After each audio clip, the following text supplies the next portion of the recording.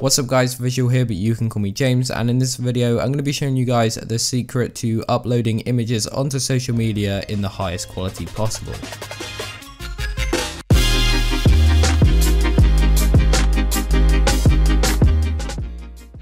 So guys, as you can see right now, I am on my Twitter. If you aren't following me already, I definitely recommend you do. I post all of my designs on here. My Twitter is @VisualJDaniels, and recently I did a design post. It was just basically a practice design. I uploaded it and it was for the new phase Fortnite player called Cloak, and luckily he actually saw the design, which was absolutely insane. Now you're probably thinking, what does this design have anything to do with the video? Now a lot of people in the replies and also in DMs have been messaging me saying, how do you upload your images so high quality to Twitter? Now as you can see here, this is really high quality. There's nothing actually wrong with the image quality. Of course it may be a little bit better inside Photoshop because Twitter does compress their images. I'm going to go ahead and show you my way on how I save the images in the highest quality possible, and also how I upload them in the highest quality possible. So first of all, you want to go into Photoshop, and this is the design that I will be using for an example on this tutorial.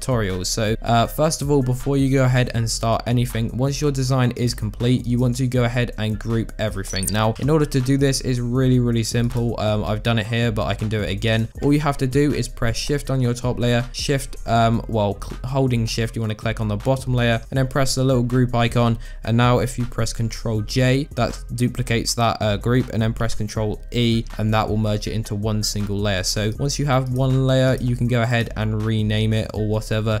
This just makes it a whole lot easier. As well as this, I just want to tell you guys, if you want the best high quality header, say you're making a Twitter header, make sure to use 3000 by 1000. I know that's pretty self-explanatory, but a lot of people do use like smaller sizes. This is the best to work with. Always go with a higher quality, and then you can downscale it if you wish. So once your header, banner, whatever it is in one single layer, what you want to do is go to File here on the left hand side. You want to select Export and then Save for Web.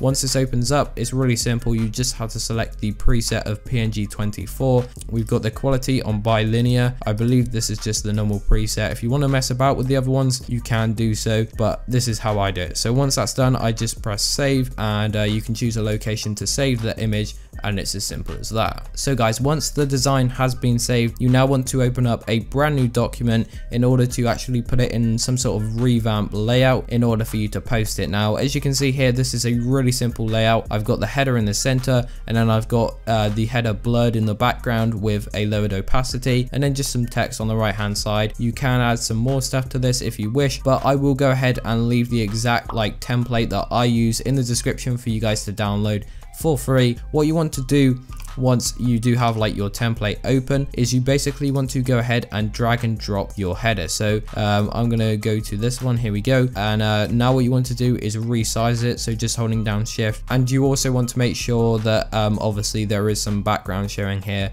You don't want the header to cover up the whole of the image. And now what you want to do guys, if you are using my header template, is basically just copy and paste the layer style here. If you are using your own, then it doesn't really matter. It's basically just a stroke with a drop shadow, really simple, and that just makes the header stand out a little bit more from the background. And if you want to add this background blur effect, really simple, just press Ctrl J on your header, and then you can rasterize it. So I'm going to do that now. You just put it below everything, and press Ctrl T, holding down shift, just enlarge it here. You can press enter once you are done, and now go to filter, go to blur, Gaussian blur, make the Gaussian blur around about I'm going to say around about 5, and then you want to change the opacity to around about 30. I use 27, it really doesn't matter. And this is basically the exact template that I use. So the way I save it is really simple.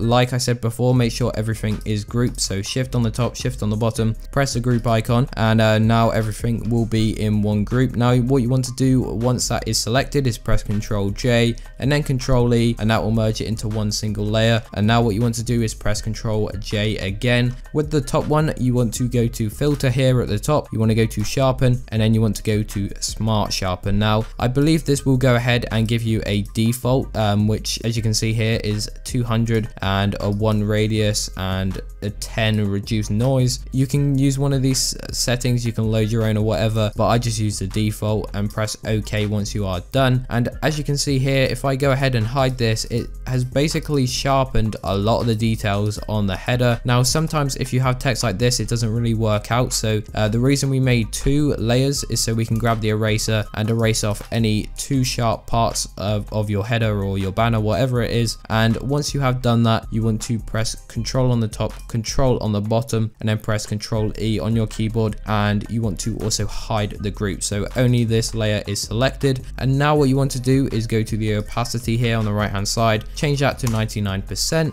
simple as that. And now go back to File, Export, Save for Web, use the exact same PNG24 settings and just save the image. Once you go ahead and upload the image to Twitter, it's going to be a lot more high quality than saving it like as a JPEG or just straight up saving the header. So I definitely recommend doing this method. As I said, I'll leave a link to the template that I've got here in the description for you to download, which will make it a bit easier. Anyways guys, that is it for the video. If you did go on to enjoy and this video did actually help you, then please be sure to smash a like on the video. That would be much appreciated. Also, if you are new to the channel, please consider subscribing. I post a lot of graphic design content, so if you are interested in that, then make sure to subscribe with post notifications on. And finally guys, I just want to mention that I posted this design a while ago where I used absolutely no stocks to make the design, and so many of you wanted to get a template like download, so I've gone ahead and I've put it up on my store. The template, well, the actual header did take ages to make, but you guys can fully edit the template. Now it's not up at the moment, but as of you watching this video, it will be live, as you can see here. And it's basically literally just a PSD file where you can open it up, you can go ahead and edit the text, you can edit the socials and the logo at the top, and as well as that, you can mess about with parts of the background. Not all of it is editable, but the main parts, of course, as I said, like the text and stuff is. So if you want to get a header that looks like this